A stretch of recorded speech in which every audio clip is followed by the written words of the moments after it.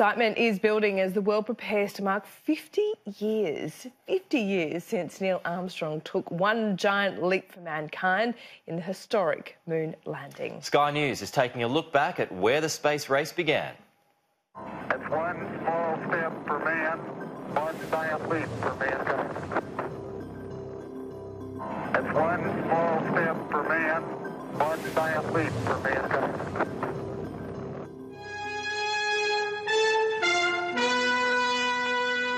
Apollo astronauts Roger Chaffee, Edward White and Gus Grissom lose their lives. 1300 hours Florida time, January 27, 1967.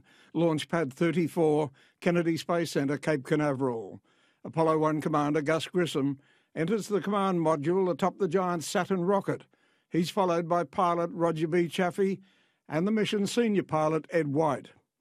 They're aboard for one of the final tests for the planned February 21 launch, a plugs-out simulation to determine whether the module can operate normally on its internal supply. In a later inquiry, crew support staff described the trio as being a bit down, not wanting to be there.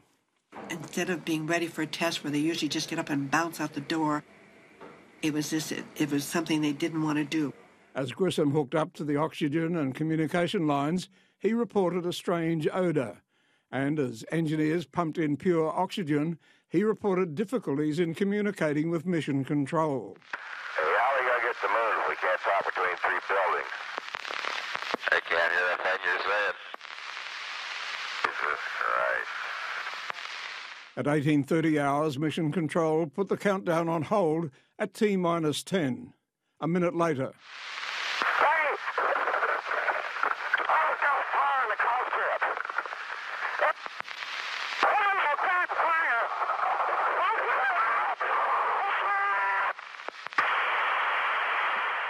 Stunned silence in the blockhouse. Outside crews rushed to try to free the men. Nothing could be done. Hey, crew, can you egress at this time? Confirm it. Bad leader, get in there and help them. All right, crew, did we get verification? Can you egress at this time? Can you get them out of this? Most of their suits were still white. You did not look in and see charred bodies. The pad where Grissom, Chaffee and White died is now a memorial. Lieutenant Colonel Virgil Grissom, U.S. Air Force, and Lieutenant Commander Roger Chaffee are buried at the Arlington National Cemetery. Lieutenant Colonel Edward White is interred at West Point Military Academy.